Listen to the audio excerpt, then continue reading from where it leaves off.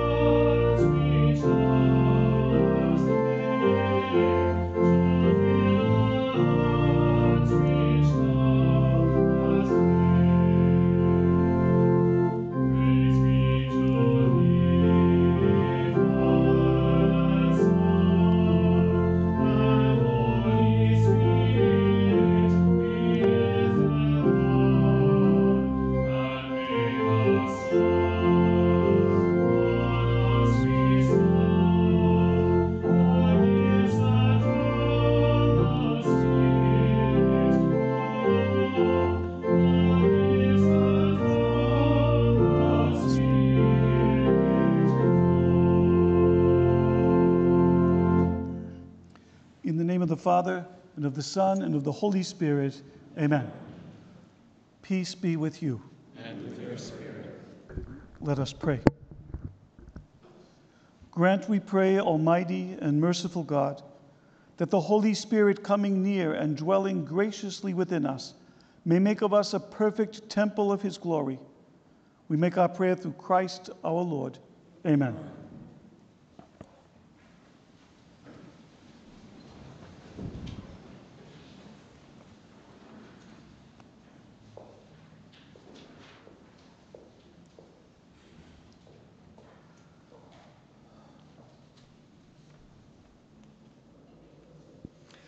A reading from the Acts of the Apostles. Jesus showed the apostles that he was alive by many proofs after he had suffered, appearing to them during 40 days and speaking about the kingdom of God. While meeting with them, he enjoined them not to depart from Jerusalem, but to wait for the promise of the Father, about which you have heard me speak. For John baptized with water, but in a few days you will be baptized with the Holy Spirit. When they had gathered together, they asked him, Lord, are you at this time going to restore the kingdom to Israel? He answered them, It is not for you to know the times or seasons that the Father has established by his own authority, but you will receive power when the Holy Spirit comes upon you, and you will be my witnesses in Jerusalem, throughout Judea and Samaria, and to the ends of the earth. The word of the Lord. Thanks be to God.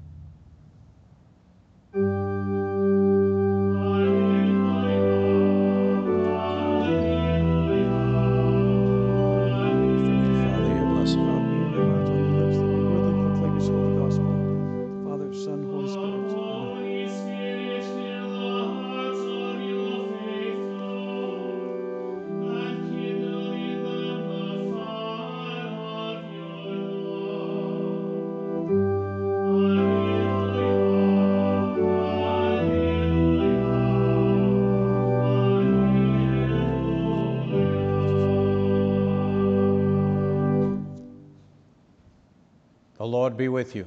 And with your spirit. A reading from the Holy Gospel according to John. Glory to you, Lord.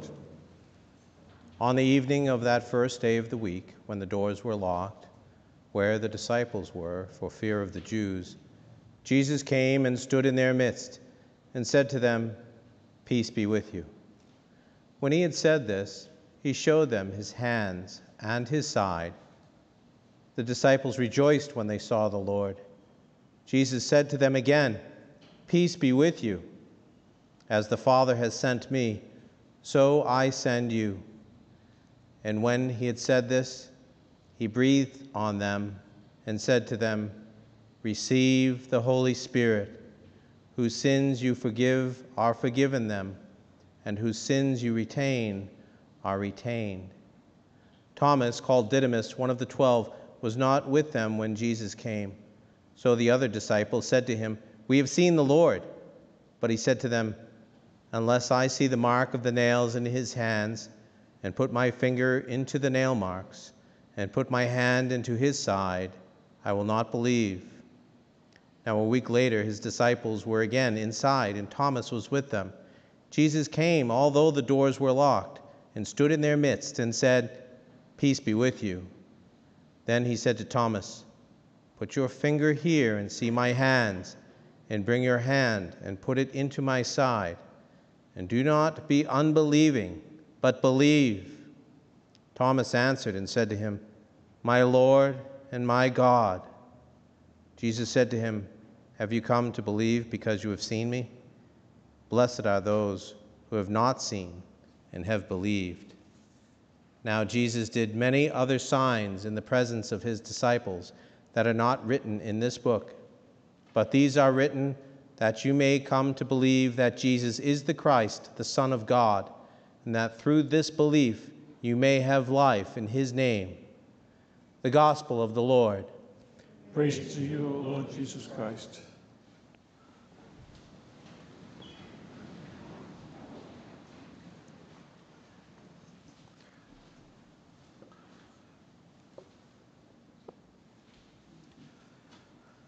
Brother Jeremy and your staff, it's always good to be out this way. I was in Littleton this morning and this afternoon for 2 confirmations and then over to here, but I live in Haverhill, and I deliberately, whenever I come out this way, I take all the back roads. It takes about an hour and a half, but you know what? It just reminds me, whenever I'm out this way, that you live in the most beautiful part of the Archdiocese out here. So I love to come. And it's kind of selfish of me, but I schedule events out this way in October, in the height of the foliage too. So, but it's just a beautiful part of the Archdiocese out here. You know, for those to be confirmed, nothing has been cut out. This is the full ritual of confirmation. The difference is that it's taking place apart from Mass. COVID makes it necessary. We limit the number of people. We kind of limit the number of time inside of a building. But if there are any grandparents here today, it is certain that when you were confirmed, this is the way it was done. Confirmation outside of Mass. Back then, that was the only way it was done. Confirmation outside of Mass. And by the way, most parishes up in this region have already made the decision that they're going to keep doing it this way. Back to the way when we were kids. There's less people, seems it's more solemn, and the focus is much more on confirmation itself. So most parishes will keep doing it this way. You know, in the reading that the deacon just read for us, he told us what happened on Easter Sunday morning and on the Sunday after Easter. But in order to really understand it, you have to remember that for 3 years, Jesus was with his apostles and his disciples, teaching them, instructing them. I will be put to death on Jerusalem, but on the 3rd day, I'll be raised in the flesh. 3 years. I'll be put to death in Jerusalem, but on the 3rd day, I'll be raised in the flesh. This was such an extraordinary concept that they could not get their minds around it. Back then, those few Jews that did believe in resurrection, they believed in some kind of a ghostly existence at the end of the time that only the best of the best would participate. But Jesus was saying something radically different. I will be put to death, but on the 3rd day, I'll be raised in the flesh. I am convinced that on Easter Sunday morning, nobody believed him. Nobody. They didn't get it. And it was even harder for them because they saw him crucified. And they knew what crucifixion did to a body. And he was saying, I'll be raised in the flesh. Nobody believed him Easter. Maybe you're thinking, oh, what about, we remember Easter, wasn't there a group of women making their way to the tomb early in the morning? Well, yes, that is true. But they were not going to greet a risen Lord. It was their intention to anoint a dead body. Nobody got it. And so it happened on Easter Sunday. Jesus went through locked doors and said, peace be with you. The greeting that a bishop is privileged to use at any ceremony that I do. Peace be with you. He was declaring Good Friday was over for him and letting us know that Good Friday can be over for us. Especially after these last so many months, how many people are stuck in Good Friday? And we just need to hear that message, peace be with you. I keep thinking whenever I read that gospel, there's no way those would have been my first words to them. I would have come through the doors and yelled at them. Like, wasn't anybody listening these last few years? Couldn't at least one of you have gone to the tomb and take a look? 3 years, not one of you got it. But instead, peace be with you. And then it said immediately he began to show them he was alive in the flesh. Peace be with you. Then it said he showed them his hands and his side, inviting them to come over. Put your finger where the nail went through. Put your hand where the spear went through my side. I'm alive in the flesh. Immediately beginning to teach them resurrection of the body. And we heard in that gospel that one of the apostles wasn't there, Thomas. Imagine when he came back later that day, they must have been screaming at him, yelling, Thomas, he is alive. We saw him. We touched him. We put our finger where the nail went through his hand. We put our hand where the spear went through his side. Thomas, he's alive in the flesh. And what does Thomas say? Don't believe it. In fact, Thomas said, I will not believe it until I put my finger where the nail went through his hand, until I put my hand where the spear went through his side. He wasn't asking for anything special. He just wanted what the others had already received. And so we hear what happened the next Sunday. Jesus comes through the locked doors. Peace be with you. And then he says to Thomas, Thomas, come over here. Put your finger where the nail went through my hand. Put your hand where the spear went through my side. Thomas, stop this disbelief. And then Thomas said, my Lord and my God. And Jesus said, Thomas, you believe because you see me, but how blessed are those who will believe without seeing me. That's us. You know, we have faith in the resurrection of Jesus in the flesh, but it's not a blind faith. Our faith is based on the testimony of the apostles who saw him and touched him, and on the testimony of hundreds of others. One time he appeared to 500 people. But John concludes his gospel by saying, there's many other things that Jesus did that I didn't write in this book, but I'm just choosing these so that you can believe and have life in his name.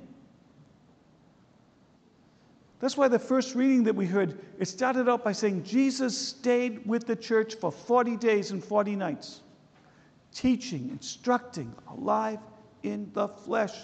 One time you can read in the scripture, it even says they were eating fish. And Jesus walked up to them and said, look it, give me a piece of fish. Let me eat it right in front of you. A ghost can't eat.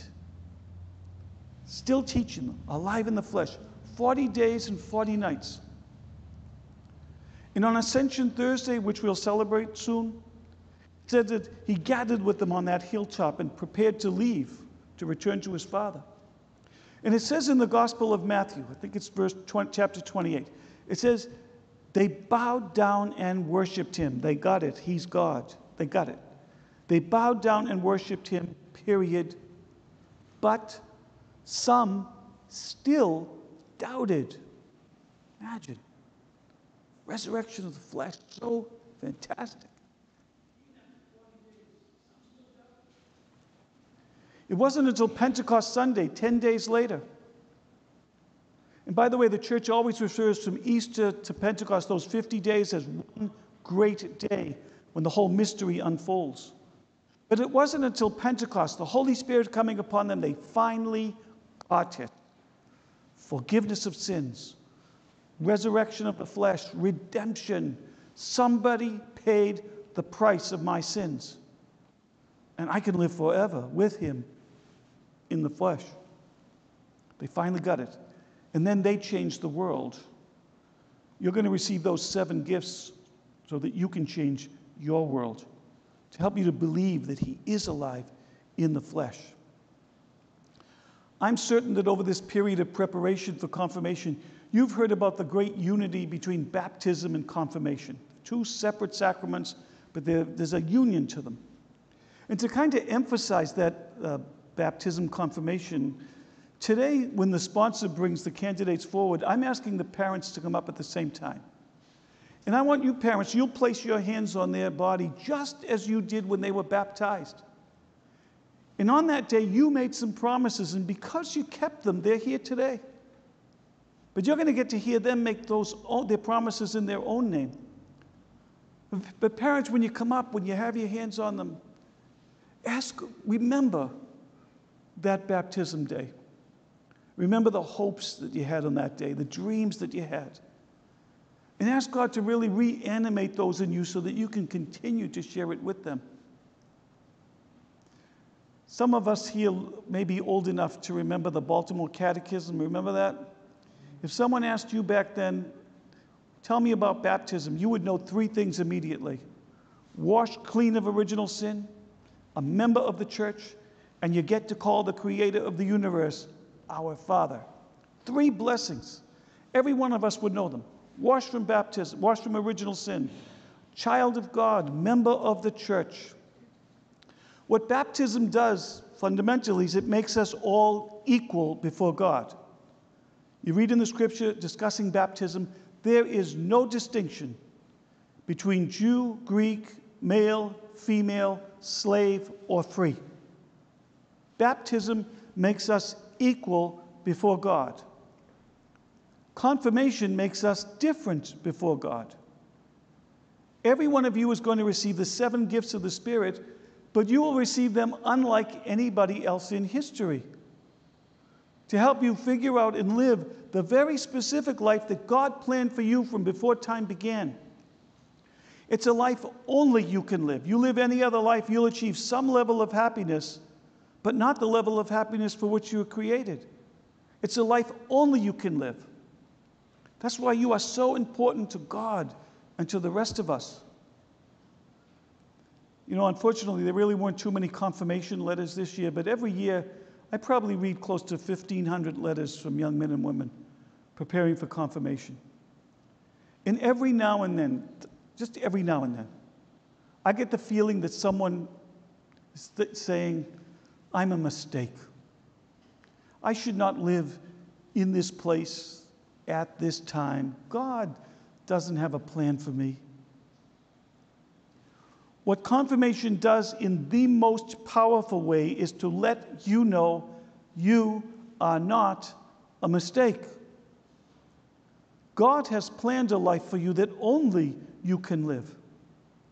He intends for you to live in this place at this time, a life planned for you. And this is where the sponsors come in. Sponsors, I need to confess to you, I do not know who my confirmation sponsor was. I never met my confirmation sponsor, never spoke to him.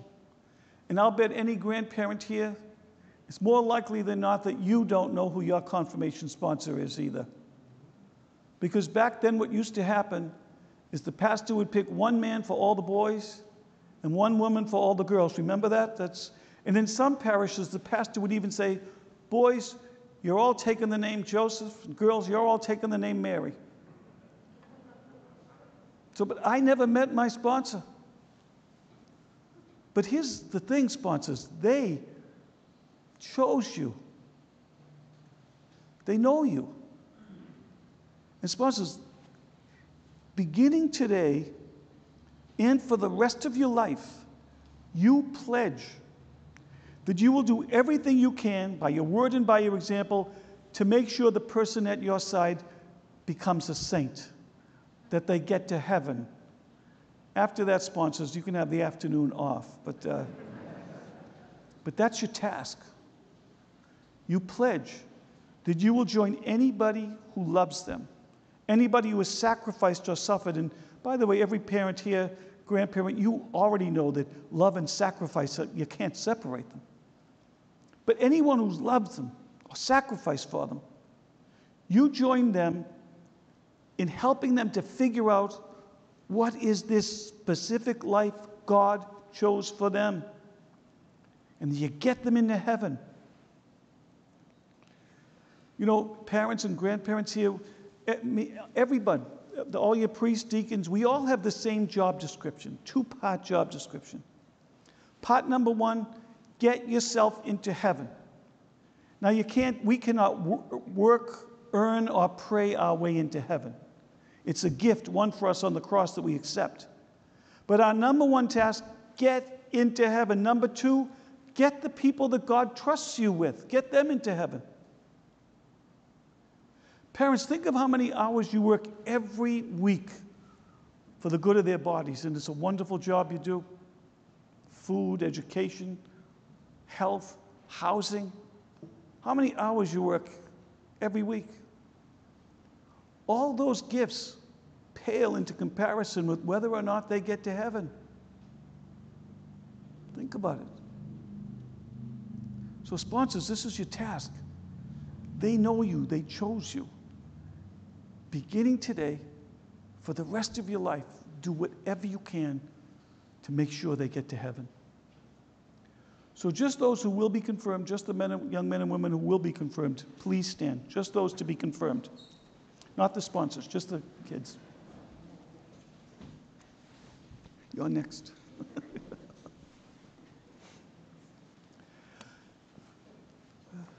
Candidates for confirmation. On the day that you were baptized, your parents, godparents, grandparents, guardians, they made some solemn promises in your name. You're going to renew those promises in your own name now. But to assist you in that task and to listen to your answers, sponsors, would you stand at their sides now and place your hand or hands on their shoulders or shoulders, whichever is most comfortable for you and them. Sponsors, a hand on the shoulder is the ritual gesture of a sponsor for confirmation. Keep your hands on their shoulders till I ask them to sit down. And part of the time you'll have your hands on their shoulders, I'll extend my hand like this, in the ritual gesture of a bishop asking for the outpouring of the Holy Spirit. I will pray a special prayer identifying the 7 gifts of the Spirit by name, especially at that time. Pray for them, that they be open to receive those wonderful gifts.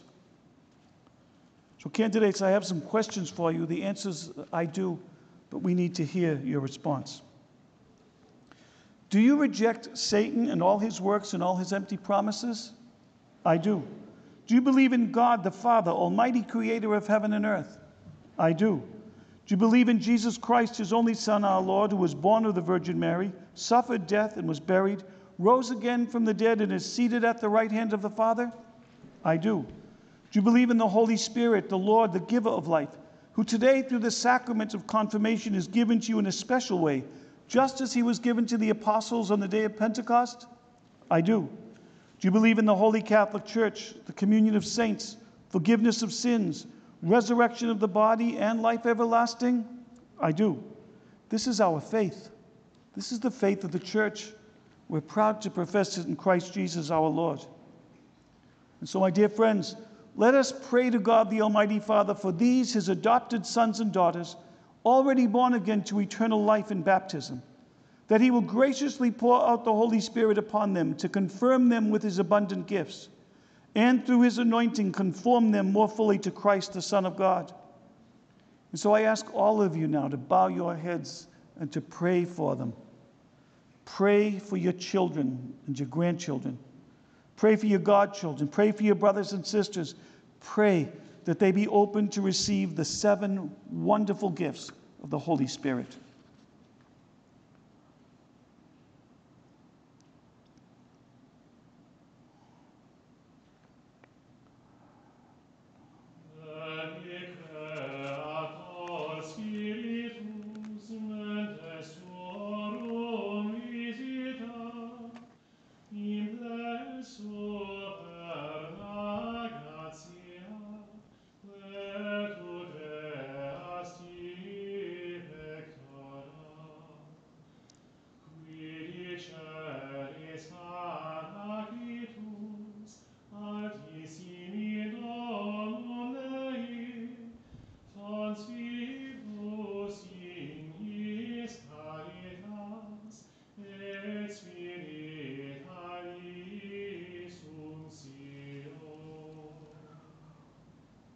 Almighty God, Father of our Lord Jesus Christ, who brought these, your servants, to new birth by water and the Holy Spirit, freeing them from sin.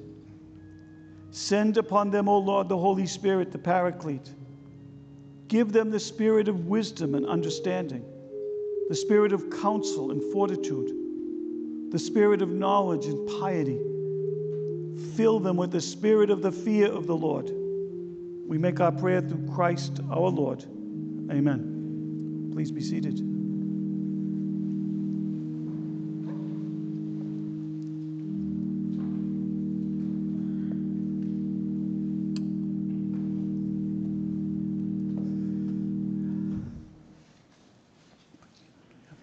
This is my granddaughter. She's going to be Joan of Arc, be sealed with the gift of the Holy Spirit. Peace be with you. Thank you.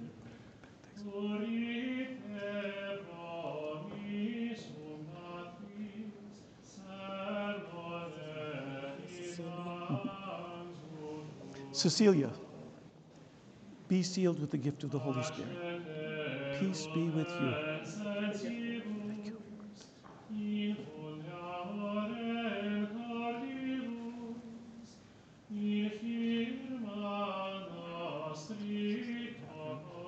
No, that's okay.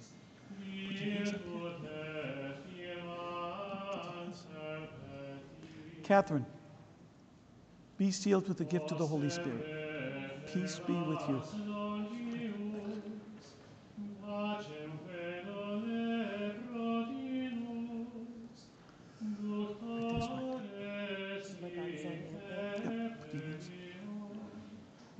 Anthony, be sealed with the gift of the Holy Spirit. Peace be with you. Thank you. Thanks. Jeremy, it's okay right there. It's okay if they're right there.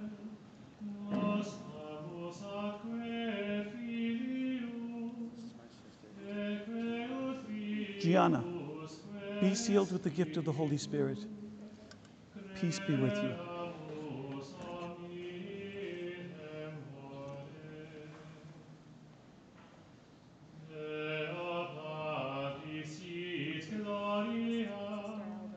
Albert, be sealed with the gift of the Holy Spirit. Peace be with you.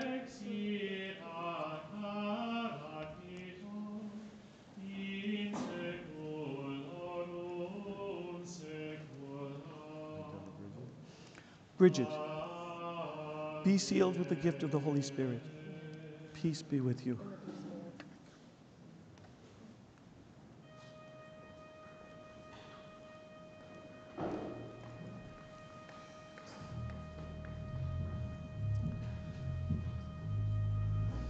Hello, this is my sister Veronica. Veronica, be sealed with the gift of the Holy Spirit. Amen. Peace be with you. And with your spirit. Thank you. As one's getting confirmed, bring the next one right up, okay? Bishop Hennessy, present to you my son Cole. He's been received to numerous congregations. Jude, be sealed with the gift of the Holy Spirit. Peace be with you. Thank you.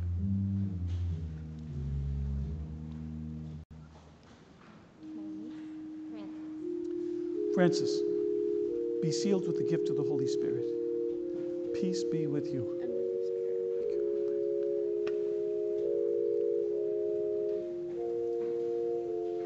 I present to you my niece, Frances. Francis, be sealed with the gift of the Holy Spirit. Peace be with you. And with your spirit. Thank you.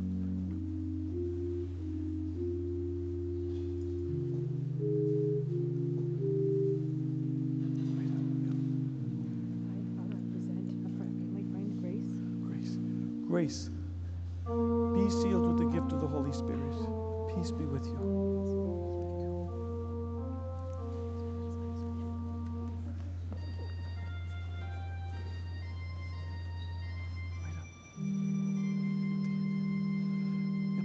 This is my sister Kylie. Teresa, right? Yep. Teresa, be sealed with the gift of the Holy Spirit. Amen. She's going to grow into the job. You watch, okay? Yeah, Good. absolutely. Good. Okay, good. Thank you.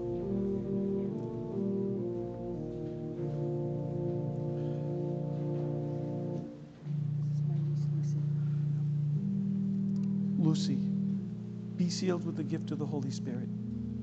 Peace be with you. With your spirit.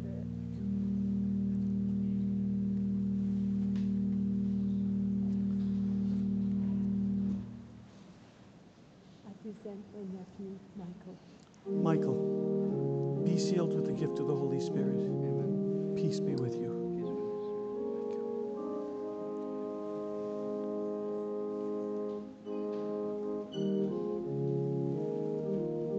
This is my amazing friend, Dimka. Dimphna, be sealed with the gift of the Holy Spirit.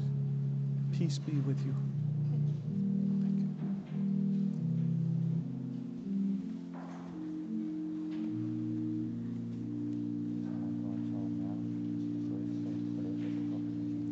Claire, be sealed with the gift of the Holy Spirit. Peace be with you. Thank you, Claire. Thank you.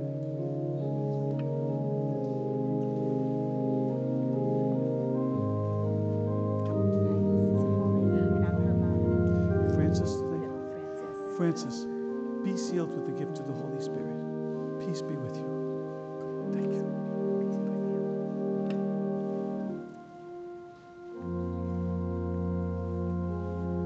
My grandson, Joseph. Joseph, be sealed with the gift of the Holy Spirit. Peace be with you. You too. Thank you.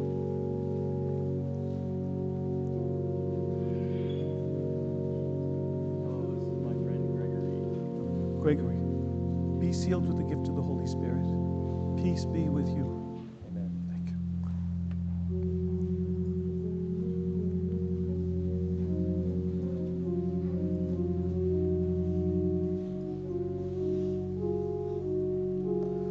Jeremy, do we have Susan?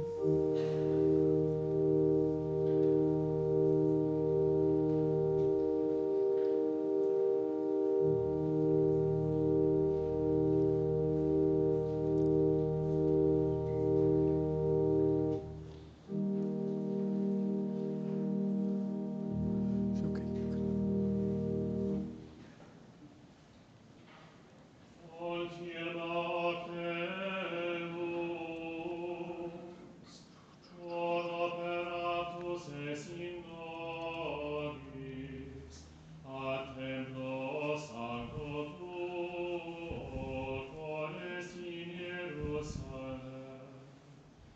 Gloria Patri et Filio et Spiritui Sancto, sicut erat in principio et nunc et semper, et in saecula saeculorum. Amen.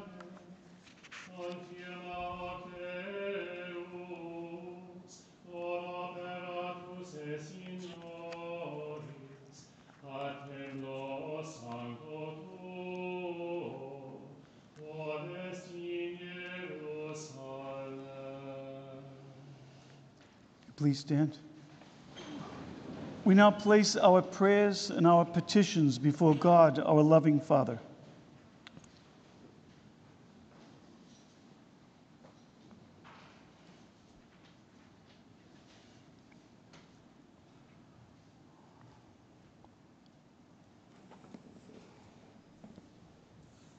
For Francis, our Pope, for Sean, our Bishop, and his assistant Robert with us today, for Father St. Martin, our pastor, and for me, that we lead the church as gentle and holy shepherds, we pray to the Lord. Lord, hear our prayer. For these his servants, whom the gift of the Holy Spirit has confirmed, that planted in faith and grounded in love, they may bear witness to Christ the Lord by their way of life. We pray to the Lord. Lord, hear our prayer. For their parents and sponsors, that by word and example they may continue to encourage those who they have sponsored in the faith to follow in the footsteps of Christ. We pray to the Lord. Lord, hear our prayer. For all who suffer due to the coronavirus and for all who seek a cure, we pray to the Lord. Lord, hear our prayer. That our Roman Catholic parish of St. John the Evangelist may speak words of life on behalf of those with no voice, especially the unborn, We pray to the Lord. Lord, hear our prayer. Bow your head now and remember and pray for your own beloved dead.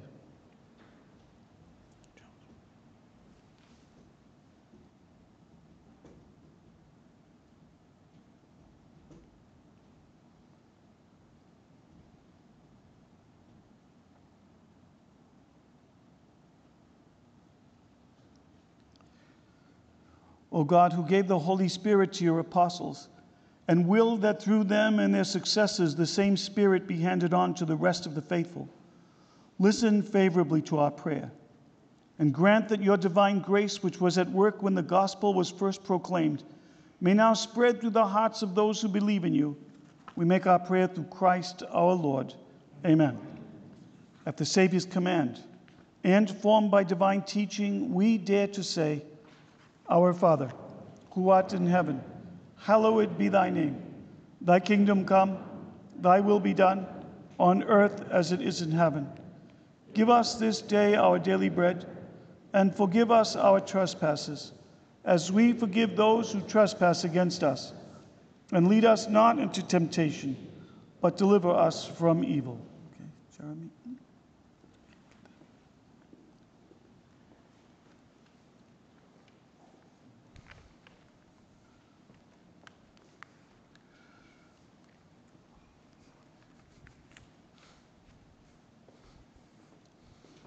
Thank you.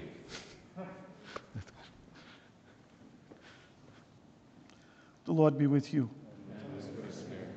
Bow your head and pray for God's blessing.